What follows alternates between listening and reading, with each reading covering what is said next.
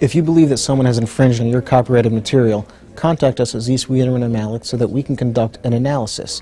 There are a lot of fair use defenses to copyright infringement. So if someone has misappropriated your copyrighted material, there's potential that they have a good defense for it. You need to let an attorney take a look at the infringement and at your copyrighted material to make sure that there's not a fair use defense. And if there's not, then you need to try to enforce your copyrights. In order to enforce your copyrights, you need to have a registered copyright.